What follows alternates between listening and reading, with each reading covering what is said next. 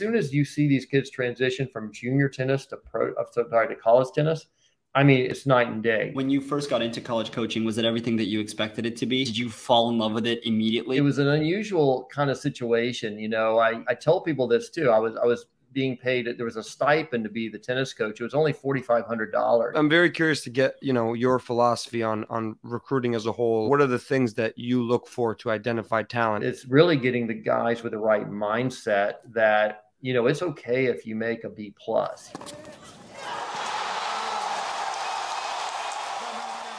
Ladies and gentlemen, welcome to episode 35 of Just Slap Podcast, the pound for pound #1 tennis podcast in the game. Your host, Stephen Alex, and joined today by the legendary Coach Billy Pate. He is the coach at Princeton Univeristy and has over 27 seasons of college coaching experience. Coach Pate, thank you so much for joining us today. It's a pleasure to join you guys tonight, and I really appreciate you guys thinking of me and having me on. And I don't know about the legendary status. I'm far from that. You guys are way too kind, but very nice of you to have me on. I'm excited to chat with you guys today. No, thank you, and it means a lot, the fact that you're doing this on a Saturday night when you could be doing a lot better things with your time. So we really appreciate it. Just to kind of get into it, you just kind of wrapped up on the 2022 season. So, you guys went 18 for 9, 4-3 in conference matches. So I just wanted to get your thoughts on, your 2022 season and where you see the program heading into the next year. Yeah, it's great. We do have individuals left. So next week we'll be traveling to Champaign, Illinois, which is the final side of the NCAA Division I championships this year. And we do have a singles participant, our #1 singles player, and then our doubles team. We feel pretty confident they're going to be in the tournament. They're the first alternate. They're ranked 32 in the country. There's 32 teams that get in, but of course there's some conference affiliations there. So we're hoping they get in. So we do continue before we can even close the chapter on the year. We've got another week or two, but we're excited. We had a great year. It was a little bit up and down, to be honest, though, with COVID. We didn't play the previous year in the Ivy League. But even coming back with Omicron hitting in January, and we have some very strict testing protocols in the Ivy League, it was pretty difficult. We missed a lot of, we played the defending national champion Florida Gators at their place in late January, early matchup, and without 3 of our top 6. So that was challenging. So we had a really tough schedule lined up already coming off of COVID. And it was sort of our first foray into kind of managing all those protocols. We had a lot of injuries too. I mean, I'm not making excuses. It sounds horrible, but my guys think I'm a broken record, but we really managed well, actually. We faced a lot of adversity. The guys did well considering, there were 4 Ivy teams that made the NCAA tournament this year. I believe that's the first in history of Ivy League tennis. So it just goes to show how deep the conference is. How great a competition we have in front of us, which is good. But we also scheduled very aggressively outside the league. So that really enabled us to make the tournament. So all in all, we had a great year, all things considered. We had 5 seniors with us this year, which is a lot. And again, that was sort of a couple guys that took gap years to come back to spend their last year at Princeton because of COVID. So we were excited about what we did. We felt like we maybe could have been better at times, but we had a great match last week with Arizona at the North Carolina Regional. It was a tough draw for us, actually.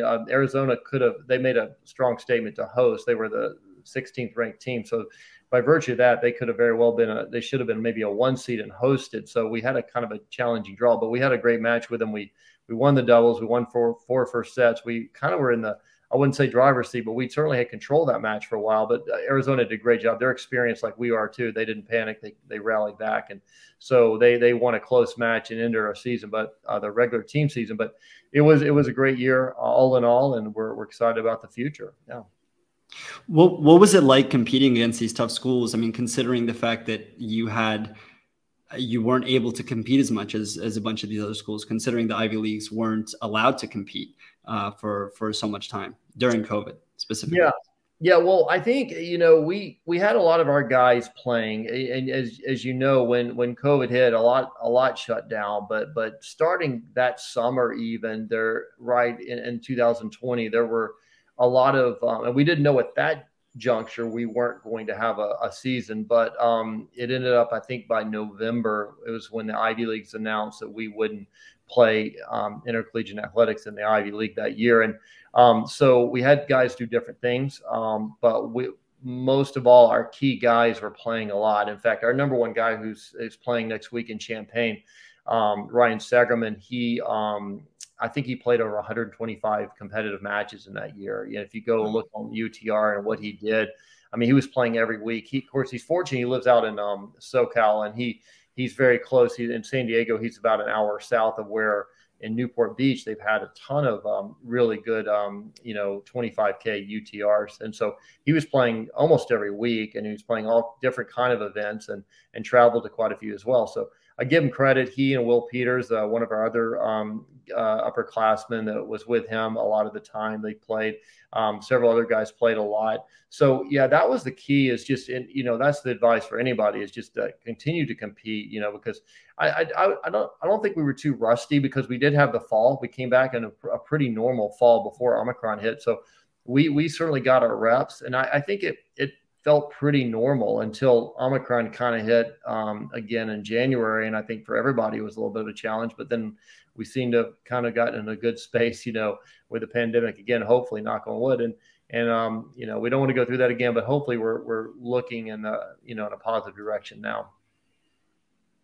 Yeah. And just to kind of highlight, I mean, you guys were ranked as high as 18th, right? And in 2020 before COVID struck. And so you guys were kind of, making higher highs during that season, and obviously ultimately had to have the season cut short. I mean, we know plenty about that as well, because our season got cut. That was my senior year, which was quite unfortunate. But yeah, very happy to hear that you guys are picking it back up.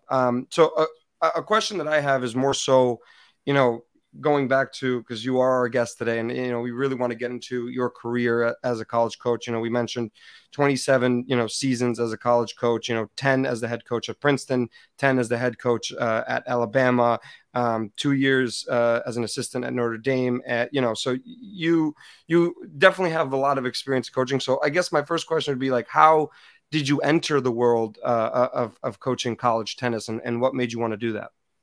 Yeah, that's a great question, Steve. A lot of people have asked, and honestly, I tell everyone that I didn't set out to be a college coach initially. In fact, I remember I've said this many times. I probably had too much fun in college. I was very social. I was a rush chairman in our fraternity. I did too much, as my old college coach, probably, Andy Jackson, would tell you. But I did enjoy the experience. I did enjoy playing, but I remember being in a bar in college, and a guy asked me, a friend, what are you going to do when you graduate? Which is a kind of a normal thing. And I said, well, I really want to be a major college athletics director. And he said, well, and again, this is probably 1990, so it's a long time ago, but there's like, well, there's master's programs for that. And, that was really the start of, which is kind of commonplace now, but to study a sport as a discipline, to get a graduate degree in sports management, sports administration. I'm like, and I was kind of new to that, and there wasn't a lot, the internet wasn't really going at the time. And so, I researched it, and I ended up at Georgia State in Atlanta, and the Olympics were on the way in '96. So a lot of people there were sort of fledgling people that wanted to work in the sports industry were going there. And so I had my sights set on that, or working in professional sports, maybe perhaps being an agent working for IMG. At the time, there was a time where I had maybe some opportunities at ProServe, which was one of the original agencies in tennis. And so I would have maybe gone to that track as well. But I kind of I did a lot of different things. I even interned with the Atlanta Braves for a short time. I worked with World Team Tennis in Atlanta. I was kind of the PR person there. But I kind of got being in Atlanta was a great tennis town, and I stopped playing. I started playing again. And then I had this opportunity where I was a sports information director at this junior college, and they asked me to be the coach. And I thought it would be a short-term deal. I got my master's and could teach in the junior college. So all of a sudden I just started coaching this team and realizing we could be very competitive nationally and probably win the national title. So I was there 5 years, and again, probably thinking I would just do this as a transition. And by year 3, we won a national title. So my last 3 years, we won the national title. It was great. We had incredible team, great players. Atlanta was a great place to live and to work. It was a very vibrant scene to play tennis. You know, a lot of us, we had a pro league there. So I got involved in a lot of different areas. I was a director at a club while doing the college, teaching at the college. I was running in a lot of different directions. So at that point, after about 5 years of that, having some success, I said, you know, I really think I want to just do this college coaching thing full time, like where it's just directed toward, you know, the best experience we can give the athlete. So that means I would either, unless it's like a Georgia Tech or Georgia State, I'd probably have to leave Atlanta. And so Bobby Bayless was a friend of mine, sort of a mentor. It was a long time, truly legendary status at Notre Dame, and you know, probably the most popular coach in the country. And I connected with Bobby. He had an opening, and he invited me to be the coach at Notre Dame. And I thought it was it's kind of an outside the box thing at the time. I'd really kind of lived in the South, and but I jumped at the opportunity. I thought living in South Bend and working with Bobby and being in a different environment was great. And I tell all young coaches getting into it, you know, go geographically, go anywhere, expose yourself to different people, different coaches, different, you know, influences in your life. And that was really a turning point for me, I think. And I realized at that point I wanted to do it, you know, long term. And so I stayed with it. And, you know, I had some opportunities after the first year of there even. And then the second year I had some job opportunities and Alabama offered. So I took that job. But that's kind of stayed on that path. But I think maybe I could go back the other way into administration. But now with all the issues in college athletics, I'm kind of happy I coach and just kind of have control over my team. And it's been a fun ride, and I want to keep it going. No, that's amazing. And how when you first got into college coaching, was it everything that you expected it to be? Like, did you fall in love with it immediately? Because I know some people who have gone into it and they're like, this is just a completely different world. You know, it's not like coaching it's not like coaching individuals. So did you have that experience when you first got into it? I don't know if it was a love at first sight, because there were it was an unusual kind of situation. You know, I tell people this too. I was being paid. There was a stipend to be the tennis coach. It was only $4,500, you know, to do it, you know. And when young up and coming coaches complain about salaries and they're making a good salary, I remind them of this, you know. But and I was still putting maybe 40 hours a week toward that program. But you know, I get a lot of international guys, because a lot of the guys going to junior college, maybe they just couldn't get into the Division I, but we were getting incredible players.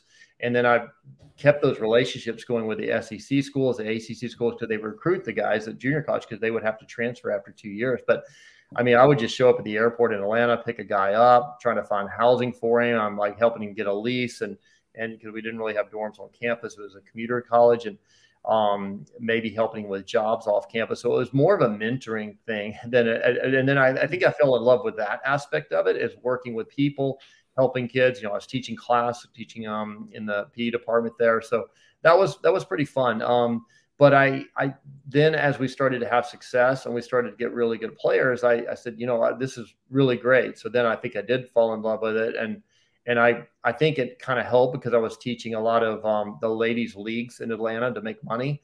And, you know, that the stuff that, you know, kind of goes on there. And, you know, I was like, you know, I think I'd rather be coaching the elite level guys. So it kind of made you more hungry for that. So I think that sort of helped as well. No, absolutely. And so I'm curious. You know, you obviously have experience. Like we said, you coached 10 years at Alabama, and then now you've moved into, I mean, for the last 10 years, you've moved into Ivy League tennis, and specifically at Princeton. I mean, those are, from an outsider's perspective, those are two vastly different schools. I mean, polar opposites almost, I feel.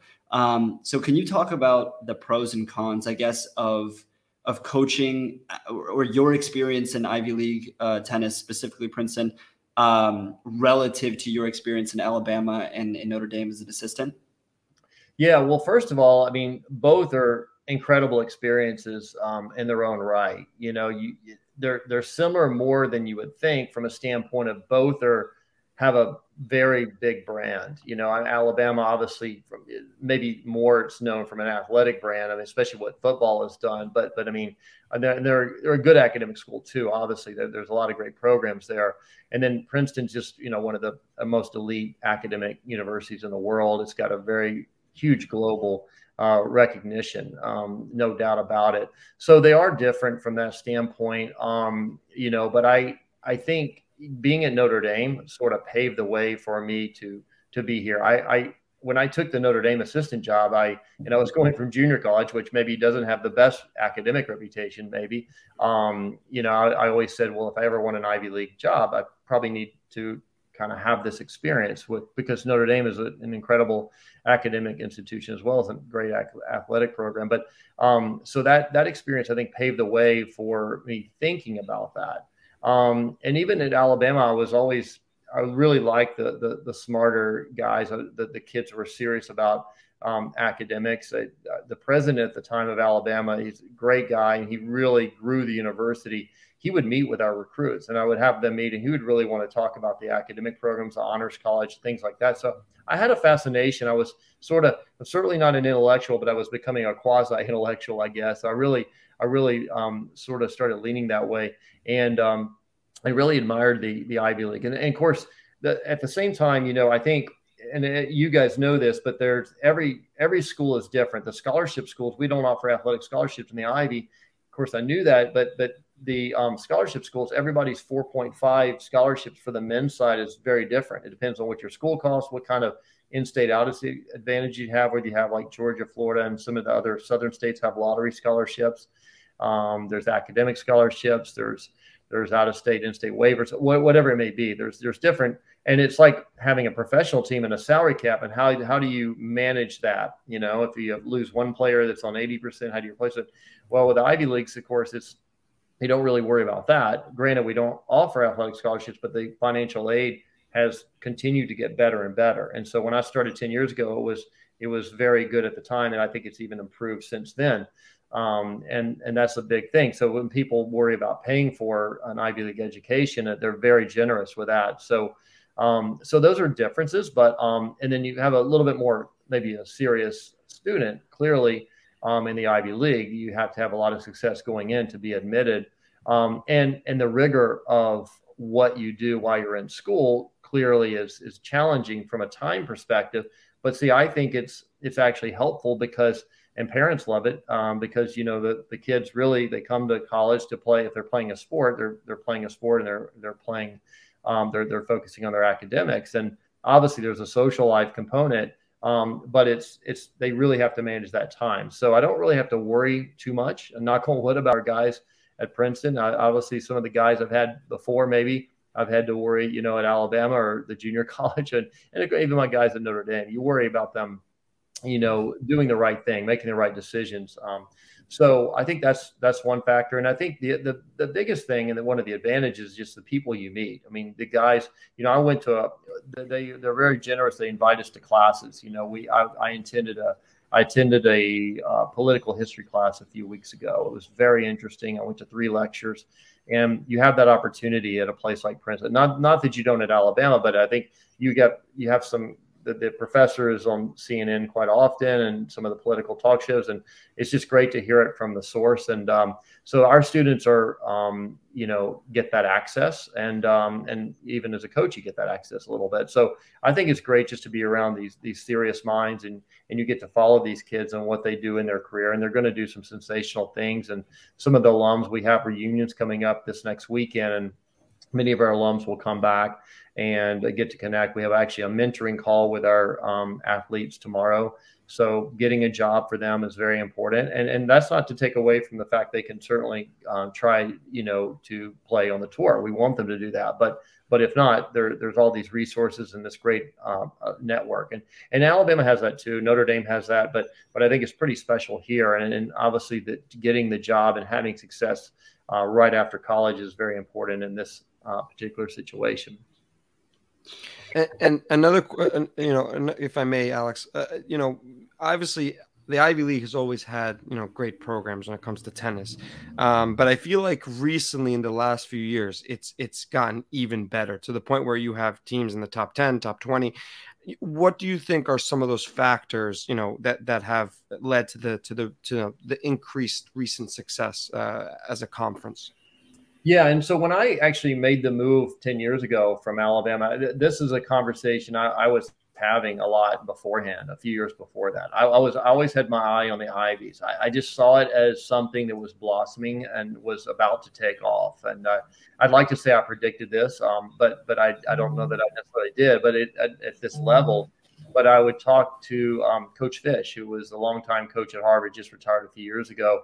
And we were on we served on a lot of committees and the ITA board together. And, I remember having discussions with him and David Benjamin, of course, who ran the ITA, who was a longtime Princeton coach. And I really picked their brain and asked them if they would this be crazy if I made this move from the SEC to the Ivy. And things were changing. They were being a lot more, the Ivy League as a whole was trying to be a little more aggressive towards winning and having more success across the board in athletics. The financial aid I mentioned had started to really improve at all 8 Ivy League institutions. A lot of older coaches were retiring. Some new ones were coming in. So there were some very good coaching changes so now you have on the men's side, it's just really competitive. I mean, I got to say, I don't know another sport in the Ivy League that compared to men's tennis is more successful across the board and more deep, at that level nationally. So yeah, it's really changed, like you said. It really, Steve, it's like the last few years have even gotten better. I think another component of that is I tell people all the time, there's a lot of smart tennis kids. Like I think most tennis kids around the globe, and maybe sometimes if English isn't their first language, maybe it's tough to make the TOEFL or the SAT. You have to take it in English to be admitted to a place like Princeton. But nonetheless, I mean, I don't know many tennis players that aren't really smart or intellectually very capable if they were to get into Princeton to do the work. So we get to choose from a lot of different guys. It's not as selective it's still selective, obviously, but I think there's more players globally that have access to the Ivy Leagues, and then they know about it more. Now that we've had success, you sort of build on that success.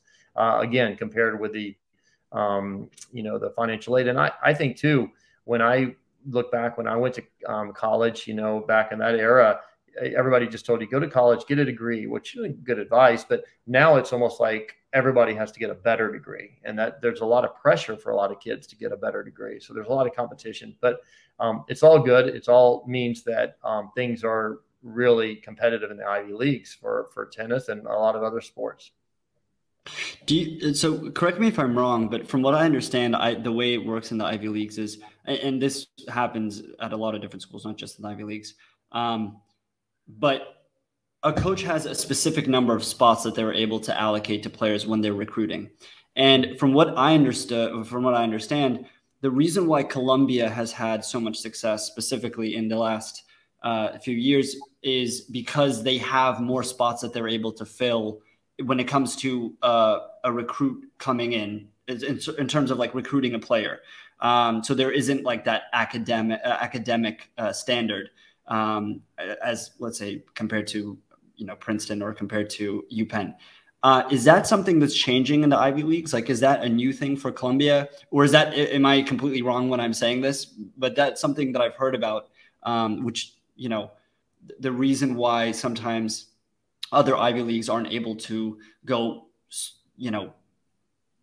improve as much or perform as well as some of these major schools, like, the schools like Florida, for example. Yeah, no, that's a really good point. I mean, I think in general, I would say in a broad sense, each Ivy League institution for men's tennis would have roughly around 3 on average per year that the coach could list for admissions.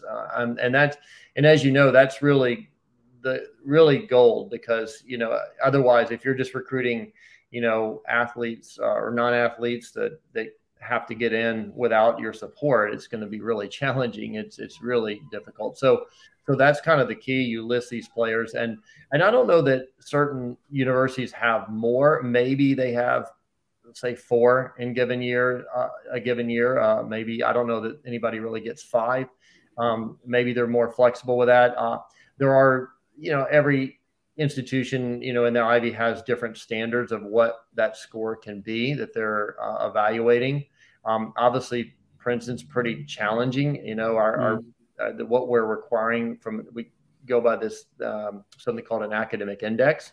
Our score is pretty high that we have to average. So, and the more spots you have, obviously, the better in terms of if you're allowed to average that. So if you were to have 4 versus 3 or 3 versus 2, it's a lot better because maybe there's a guy that's just on the fringe and he can get some help by the other people in the class, if that makes sense. So it does work at many institutions within Ivy like that. But I will say, compared to if I were still at Alabama, where on a good year, if you have maybe enough scholarship for 2 good players, maybe you have 1.3 of your 4 left. That may be a general, an average of what you might have on a given year, right? So that's like 2 players on 65%. Well, if I happen to have 3 spots in Ivy one year and scholarship doesn't really matter, it's almost like I can get more players and we can be deep. So, and that's the thing with scholarship school, especially with men's tennis, like if there's 4.5, by the time you get to your number 7 or 8 guy, a lot of those guys are going to end up being walk-ons because they don't have, they're not getting scholarships. So we can get 3, we'll actually can be deeper. So our 10 or 11 guy in the Ivy, so you can almost run the risk of getting too much of a good thing. So you wouldn't want too many spots because if you had 4 a year, you would average 16 on the team, and that's probably too many. You got a lot of unhappy guys, right? So it's sort of can be too good of a situation in a way, but I think it's pretty fair what we have. I know it's different a little bit. There's some nuances between each individual institution and what each coach may have or not have in a given year and what their requirements are for admissions. But and that's pretty fluid too. It can change a little bit. But no, I think it's a great system for us, particularly not having to worry about aid. And let's say you come in on a 20% scholarship at another program, a scholarship school, and then you really set the world on fire. Well, I'm going to be compelled as a coach to, improve your scholarship, and as I should. But let's say you come on 80% and you really aren't having the success you thought, and that coach probably feels some pressure to move your money down and try to bring somebody else in. So that's kind of something we don't fortunately have to worry about, which I think is great. And for sure. Coach Pate, since we're on the topic of recruiting, obviously Princeton, you probably get hundreds of emails a day from potential recruits that want to come play at your school. So I'm very curious to get, your philosophy on recruiting as a whole, and sort of what are the things that you look for to identify talent? Is it simply just, they're obviously you have to be at the level and the caliber to be a fit for the team, but what are some of the other things that you look for, and how has that changed, throughout your years and experiences at different programs?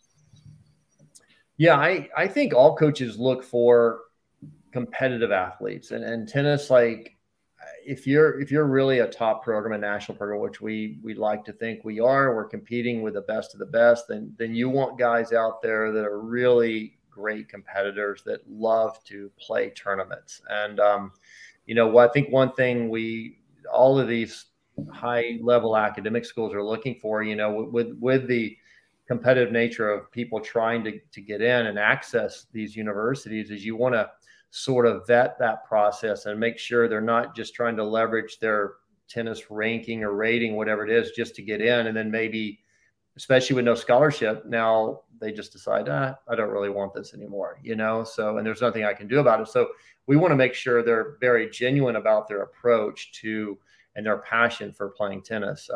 So really our sort of, I think, recruiting philosophy, and I think this is across the board in the Ivy, like a lot of schools, you're seeing more international athletes gaining access to the Ivies. I mean, obviously there's a lot of Americans know about the Ivies.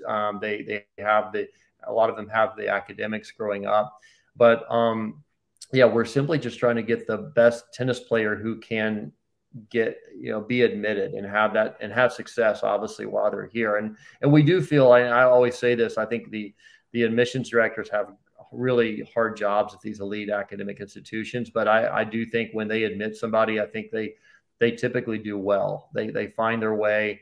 You're surrounded by great students. If you think about it, I mean, everybody's a great student. So it's really getting the guys with the right mindset that, you know, it's okay if you make a B plus, you know, it's not the worst thing in the world. And yeah, there's going to be guys on campus and young ladies on campus that you're going to learn from and grow. And that's the best attitude. I was always Bobby Bayless, you know, who I work for, you know, he actually, before going to Notre Dame, he was at MIT, and he always told this story. When he left MIT to go to Notre Dame, he said he got tired of being the dumbest guy in the bus, you know, as a joke. And yeah, you are surrounded by a lot of smart people, and you get to learn. You know, I can learn from our student athletes, and so that's really cool. But in general, like, I think every coach is looking for that competitive streak in a player who has the best, you know, intentions of really trying to be the best they can be after college. You know, we want. I argue that if you get an Ivy League education, yeah, you could be set in terms of the opportunities you might have with a job or what you're going to do in life. But why not try the professional circuit then? Because you have this powerful degree and this great network and alumni base, you know, then that's a great time to go out and play. And that's what some of our guys have done. In fact, it's been a very challenging 4 years for a lot of guys. You know, they're sort of like need the breather, and the breather might be go play. Started playing futures and play challengers for 2 years. We've had several guys do that, with knowing that they might not make the Grand Slams, but they want the experience of seeing the world, make more connections, and take sort of a breather and also get everything they can out of their tennis career. And so that's been another thing we've seen a lot of these guys do. So we kind of want that. And when we do get these emails or we get contacted by recruits, we try to let them know this is a very serious thing. And a lot of the guys we get weren't even thinking about Ivy League tennis. They were more or less thinking, you know, a lot of different schools. And then we're able to, they can see maybe they can be admitted and then not be fearful that they won't have success here academically. They will if they are admitted, we think. There's a great support system. So that's sort of our recruiting approach. It's really to focus on the best tennis player who's super competitive, who has the highest ambition, but also can be admitted. Do you ever have to vet? So let's say you have an individual who applies to the school or who is trying to be recruited, who is good enough at tennis, who has the academics, but have you ever had experiences where you felt like the person just wouldn't fit in? Like maybe he is too high of an achiever where the Ivy League culture would be toxic in a way where, you know, because it is, I can only imagine it can be a very stressful environment considering the rigorous academics combined with the athletics. So how do you vet personality or fitting in with the team and with the school? Yeah, that's a really good question. And you hit on something that I think is important. I think a lot of kids who have been raised or grown up in an atmosphere where they've never had any failure whatsoever. And this probably speaks a little bit more to a lot of the kids who are sensational and get in on their own that aren't athletes, and they're competing against the best of the best. And they haven't had any kind of failure. I think that's challenging. We've had a couple of guys like that, and the higher you can see it with their SAT scores and their what they've done in high school and all the other, you know, extracurricular activities. And they're still really good tennis players, but they're trying to compete at Princeton, and it's really challenging. So it's a mindset thing. A great example is one of our top players, Carl Poling, and you know he's graduating for us. He's actually using, because we can't do graduate school and play sports in the Ivy. It's unfortunate. That's probably our biggest frustration with the whole pandemic, and as it relates to our team, you know, besides not playing last year, is like losing our players to go play elsewhere. He's going to go to UNC next year and play, and he'll start an MBA program there, and he still has eligibility, which is great for him. But he's a guy that when we recruited him, and by the way, he grew up on the Army campus. His dad's been the longtime Army coach, just retired this year. So he kind of saw discipline. But Carl wasn't a guy that, I think he was looking at several schools when we picked. I mean, he did look at Harvard, he looked at Stanford, but he also, I think it kind of came down to between us and South Carolina and Clemson. So he sort of had a broad range of schools. And Carl wouldn't be the guy that, in terms of his SAT scores or his GPA was excellent, but wouldn't necessarily dictate that he's going to have incredible success academically at Princeton. Well, he just got our senior academic award this past week, and he's in neuroscience, and his GPA is off the charts for that degree, which is obviously neuroscience at Princeton's incredibly challenging. And so if you ask him, you know, what is his secret is, and I think he'd probably tell you, he just simply does what everybody asks of him, you know, which is kind of like almost like the Army mentality. I think I always relate it to how he grew up. But he's like, I always say he's like a coach's dream, but that's the ideal candidate. I think a guy that just goes to class when he's supposed to go to class. He's always on time. He always does the extra stuff.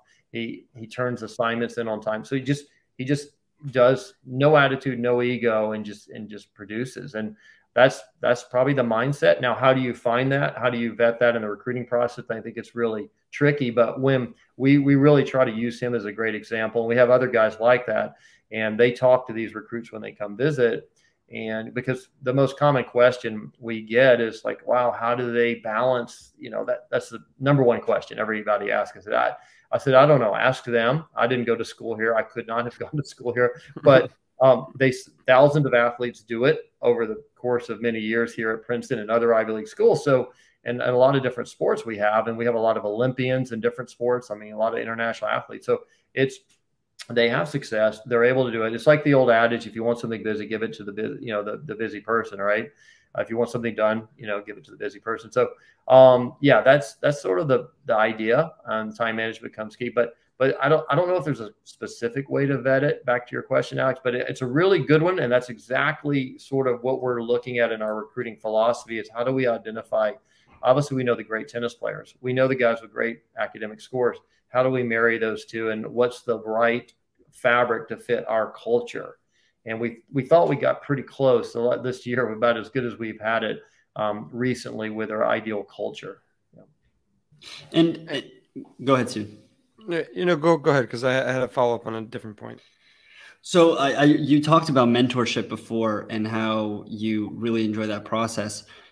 So I'm just wondering, in terms of when you're coaching a team, right? And I'm referring specifically to Princeton. How do you ensure that your players don't burn out? How do you keep track of their well-being and make sure that, you know, can you identify when a player is maybe pushing it a little bit too far or going a little bit too far, or there's too much stress in their day-to-day? So how do you approach that whole process as a coach? Yeah, I think one of the things that was sort of, I forgot who presented it to me on our campus. One of our other coaches shared it with me and said, you know what, if they're with you 4 hours a day, which is like an average, which is really NCAA wise, all you can have them. And that includes the fitness and the tennis, and that's for any sport. So if they can be with us 4 hours a day in general, what are they doing the other 20 hours? And how productive are they? And how efficient is that? And how successful are they there? And that could be their personal life, their social life, their academic life, their sleeping habits, their nutrition. So we really take a look, kind of a holistic view of all of that. And I think that's really what we're trying to do to make sure they don't burn out. It becomes pretty clear. One thing is lack of sleep, I think. So again, using, you know, Carl as an example, I mean, that guy, he would come in and, you know, he looked like, you know, he probably just threw on some clothes. We were in the early morning, 7:30, and he'd be the first to tell you he doesn't love early mornings. He likes to warm his body up. He does a lot of stretching, and, you know, but he was always there, always. But you could just tell, like, wow, he definitely burned the candle at both ends last night. And sometimes you might say, hey, look, you might want to, you know, take today as a half day or just go home, get some rest. I think just sometimes less is more. I think sometimes you really do need to recognize that. And you don't need to burn them out. I think the coaches that do that, and maybe obviously there are certain coaches that maybe wouldn't work in the Ivy League. And if you don't really understand the rigor and really embrace that, then you'd have some challenges. And I think you need to know when to back off. And then I think you need to know when to push. And so they're not taking advantage. So maybe they went to a party and then they didn't turn their assignment, or they didn't work on their research paper or whatever, their senior thesis. And they say, hey, coach, I've got miss half a practice because I got to go do this. Okay, wait a second. Let's see. So sometimes you have to walk back and you got to make sure. So yeah, some of these like guys they're pretty smart too, right? So you gotta make sure they're pulling the wool over your eyes. So, but yeah, that can happen. But also I kind of feel for them because sometimes, I know that I was just having this conversation. I'm sure our faculty would hate to hear this, but we know it happens. Like sometimes they will skip class to work on another class because they're behind in that class, and that class is maybe in their mind more rigorous, deserves more attention, and they know that maybe there's not a attendance policy in this class. They just skip it just to work on this one. And we were laughing how like most of us, like in my day, like, okay, I'll skip a class so I can sleep. And they're like, yeah, that'd be really nice, but we never really skip a class to sleep. It's work on another class.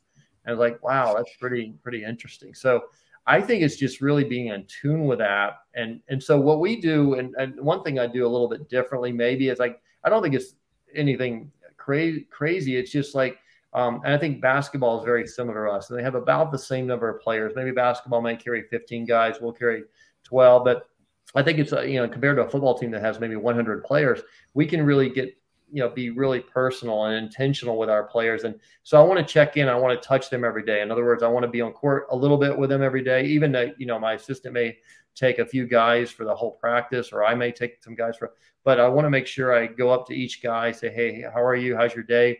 Whatever it is, how are classes, how's your family, whatever it may be, just to have that quick interaction, make sure they're okay. And then during that, maybe you kind of see if they're kind of dragging or they're a little maybe facing that burnout you're talking about, that you're able to identify that and do something about it.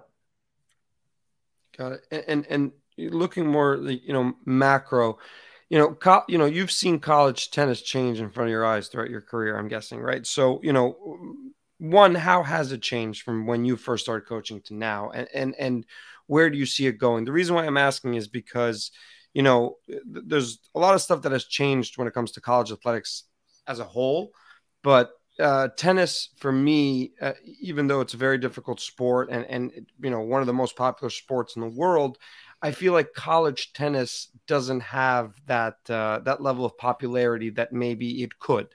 So if you had the reins and you controlled college tennis, what do you think are some things that we can do to help push the sport forward? Well, yeah, that's a lot to unpack there. I mean, first of all, it's changed. Going back to what you said initially, since I played, I go back and Coach Jackson, my coach, would laugh at this, and some of my teammates, when there was a big pony sponsorship in college athletics. And this is before, there were no Power Fives when I played. There was, I was at Mississippi State, which is of course a Power Five. It's in the very powerful SEC, but we didn't have a great budget. We got our uniforms and they were pony shirts, but the pony was written in green, and so were the collars. And we were like a maroon and white school, so we didn't even have the correct colors. We had plenty of gear, but it just wasn't even the right gear. I think we were sort of a second-class citizen back then. And you look at what kids have now, and obviously we would travel in a 15-passenger van with all of us, maybe 8 players and 2 coaches, and just,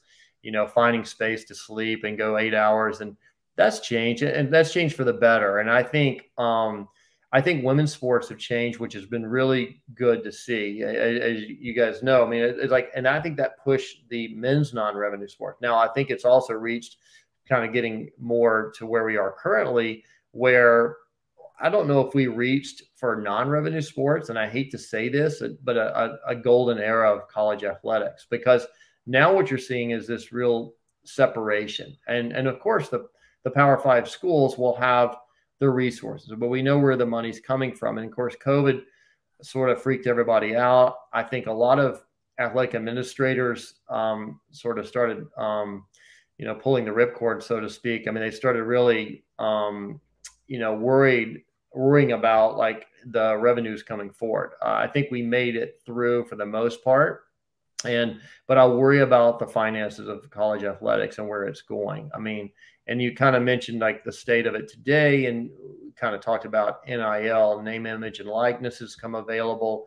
That's better for athletes, but I still think funding the non-revenue sports, and now men's sports have started. You've seen a lot be cut. I mean, it was really, I think it's horrible that Minnesota and Iowa men's tennis were cut, as long as some other sports there during the pandemic. And COVID was used sort of as an excuse, but that's, to me, that wasn't really the reason. I think there's ways to work through the Title IX issues there. So that's sort of another, I guess, issue what we have to deal with in college athletics. But again, that goes back, and we always talk about this in the ITA, and all college coaches should be relevant in your community, building a fan base. I feel really good in the Ivy because, a lot of what we do is endowed. We do raise a lot of money to support our programs. Not having scholarships, obviously, you can see how that's a budget item we don't have to worry about, which actually helps us. So we just kind of focus on our operating and our travel budget and equipment budget for our athletes. But yeah, I mean, a lot's changing going forward, and we worry about the separation of the premier conferences, the premier schools, and is that going to really severely impact in a negative way the mid majors, there's a lot of great mid majors in tennis. So yeah, there's a lot going on there. So I don't know if I answered it. I guess you said what I would do if I had the reins. I am on the ITA board, so I play a role. So I'm probably responsible for not as popular. I guess I'm a small piece of the pie, and we do have these discussions, Steve. And, I think obviously we changed the format a few years ago. I think it's been successful. I know we had a lot of pushback. I mean, but I can tell you this from all my years of experience. It's one of probably the sore spots is like when you get in a room with a bunch of tennis coaches, you've got a lot of different opinions. Because it's an individual sport, I think people are very, they're good critical thinkers, but they also are highly opinionated. And the format discussion went on for several years almost. And it really was amazing the number of ideas put forward, and nobody could really agree on anything. And that's been my experience. And that's the unfortunate thing, but that happens a lot today with politics, the way we are in America. Everybody's got opinions with social media. There's a lot driving that. So we're aware of that. But I think the idea was to shorten matches to get on TV. Now, TV, what is that today? I have a TV here in my living room at home, but am I streaming on it or am I actually watching cable? There's a big difference. And now I think that's changed. And I think now when we talk about TV and programming, do we really need that space? And it'd be great to be on Tennis Channel, and we have, but really, is it just a platform for streaming? Because everybody's streaming nowadays, right? Especially with devices, it's only going to go more that way. So perhaps that's the avenue we need to attack. And I think we are. This Tennis One app, before we came on tonight, I was just watching the matches of the NCAA. I'm sure you guys were following some, and that's been a great app. So if something like that, the way we can drive more, popularity, drive more people coming to our space and watching. I think the more players we have, like Cam Norrie most recently, obviously Kevin Anderson just retired. We got John Isner there, and Steve Johnson. I mean, great guys that play college tennis. The Bryan brothers. The more guys like that we put out there on the pro circuit, because tennis internationally has an incredible following. We need them following college tennis. And so maybe the rivalries are big, whether it's Harvard versus Princeton, Alabama versus Auburn, Michigan versus Ohio State, whatever those rivalries are, driving that and being more popular with that. But I think the access, I think having 6 courts is probably the biggest challenge when you have singles, and which court are you going to find that pivotal moment? And you have to really kind of know what you're doing in college tennis to know that dramatic moment and where to look for it on the scoreboard. And so we have to help ourselves promoting it that way. But I think the streaming and what some of these guys what you guys are doing with this, what like Alex Gruskin and Crack Rackets is doing. I mean, he's probably been so responsible, like Colette Lewis, Parsa, all these people that are on social media that I think that's the future. I mean, let's be honest, whether we love or don't love social media, it's really a driving force in athletics, and it can be, especially for maybe the underserved sports, and get them more popularity and viewership. I'm just curious because you talked about those like highlight moments and picking and choosing, because like you said, we're working with 6 courts. How because I always try to wrap my head around this.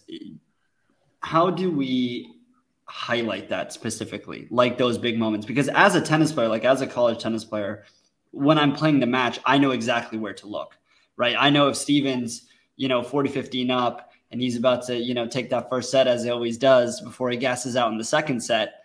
I know, I know to go watch, to go check, to go support. But most tennis fans or most people who are watching the sport, they don't understand that. So how do you think we can highlight those moments, those highlight moments, those crucial, nail biters where people can derive that entertainment? Yeah, maybe I think if you get people coming more often, they will understand it naturally. I think simple stuff, and this is really simple, but I see people do this differently all the time, is you'll have really top programs have their courts are numbered and they don't correspond to the scoreboard. Now that's not helping our sport, in my opinion. I mean, you have to line that up, right? Because even if I'm a college coach watching a match that I'm not involved with, and I'm trying to see who's on what court, that's really tricky. I think we need to do a better job of that.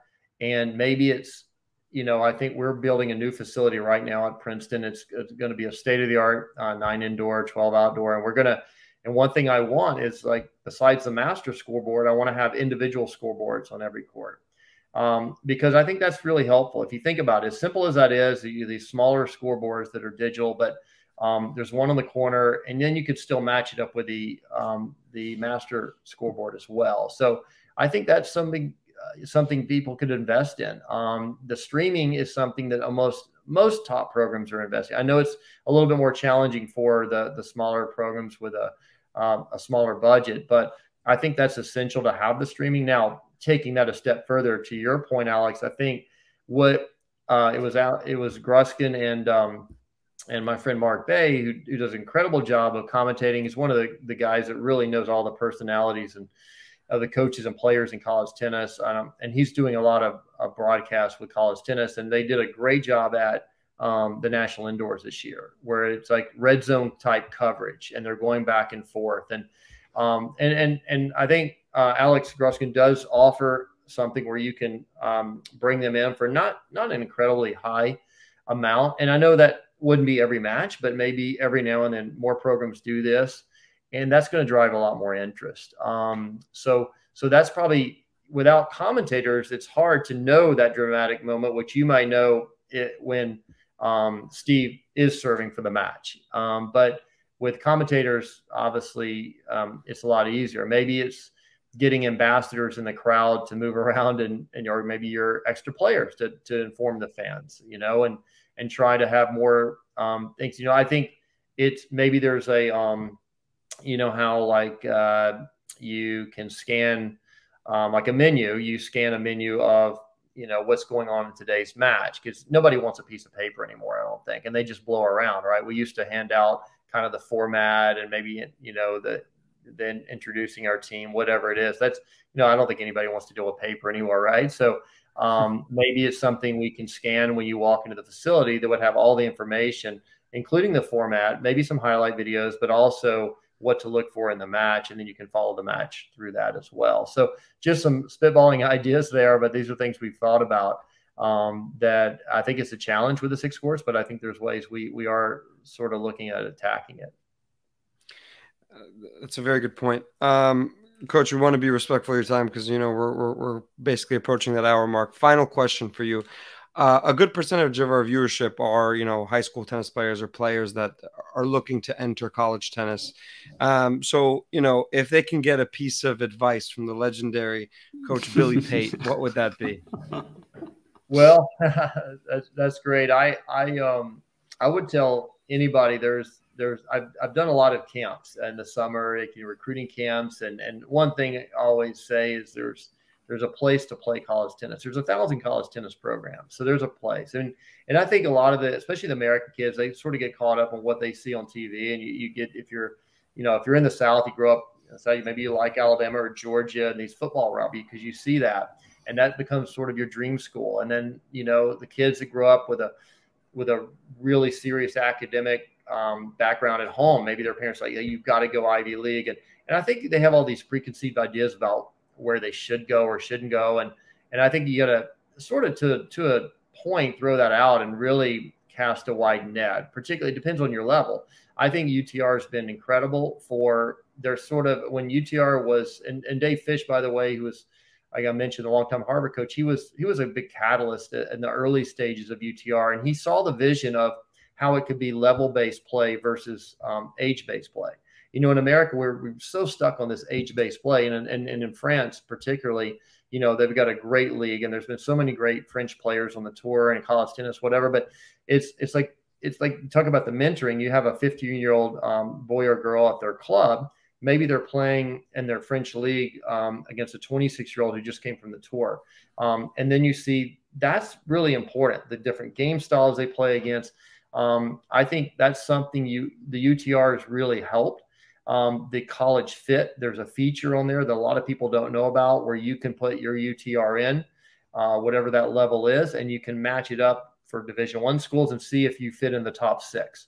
And granted, maybe you're just outside the top 6, but that's pretty encouraging for somebody in high school that's only a year away.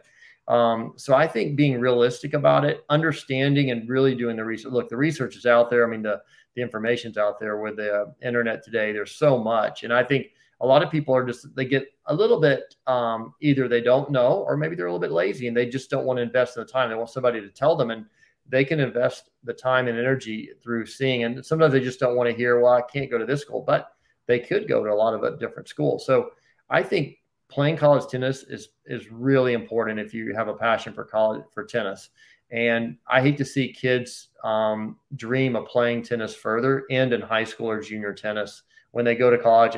And look, the club teams are great. I mean, there's a lot of club teams around the country, just about every college and university in the country. But I think playing varsity tennis, as you guys have done, I mean, there's nothing like it. To be on a team, it's an individual sport that is really actually lonely in juniors. A lot of people will tell you that. It's probably the junior tennis, and parents certainly, I don't think they love it, you know, all the stress. As soon as you see these kids transition from junior tennis to college tennis, I mean, it's night and day. The support you get, obviously, even if you're a walk-on, you're getting all to travel, you get all this equipment. So I think for all those high school kids out there, just finding the right fit, and the fit is really important. And I know it may seem vast, but once you start talking to coaches, once you start emailing coaches, and you start to really investigate what could be a good fit for you, I think you start to get some feedback that makes sense. And then I think you can find a home. But I think whether you're a 4 or 5 UTR boy or like a 12 to 13 that's playing a high Division I, I mean, and everything in between, there's places everybody can play. Absolutely. Coach Pate, thank you, sir. It's an honor having you on the Just Laugh podcast. It was a pleasure, and we really appreciate it. Thank you for having me, guys. I really appreciate it. You guys have a great rest of the weekend, and I really appreciate what you do for tennis, and certainly having me on and talk a little bit about college tennis. Thank you so much. Thank you very much. Guys, like, comment, subscribe. Stay healthy, stay happy, and as always, just laugh. Take care, everybody.